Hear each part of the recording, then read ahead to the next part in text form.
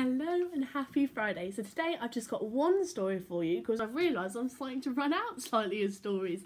So this one is The Night Pirates. So I thought this would be a good one that we can read together. So sit comfy and let's see what the Night Pirates have to say.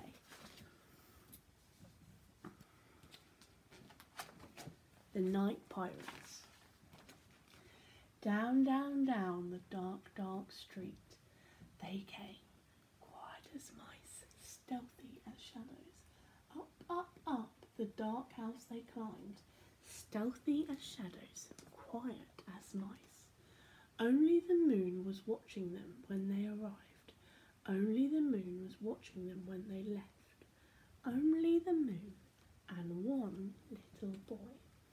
Tom was a nice little boy. Tom was a brave little boy. Tom was a little boy about to have an adventure.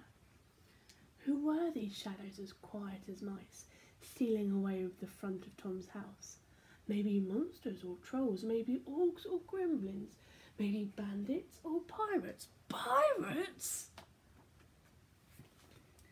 Pirates, rough, tough little girl pirates with their own pirate ship. A ship sent for sailing, a ship of adventure, a ship stealing the front of Tom's house in disguise. What about Tom? Could he join the crew? Please let me aboard. Can I come too? And did the girl captain say, "Certainly not, you're only a boy"?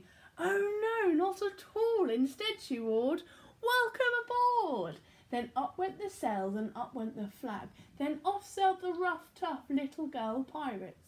The little girl pirates and their shipmates Tom. But where are they going? To an island where Captain Patch and his really rough, tough, grown-up pirates were snoozing around their full treasure chest. Then Captain Patch saw something. Something very strange. Something very strange indeed. What could he see? A house sailing towards them, getting closer and closer. A house sailing towards them with a little boy waving hello. "I've seen a house," Captain Patch declared. "We've all seen houses," said the pirate. "Who cares?" "Don't you just lie there, do something," Captain Patch roared.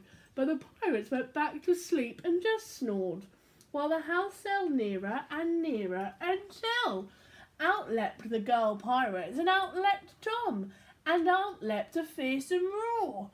The pirates gasped, the pirates goggled, then the pirates all ran away.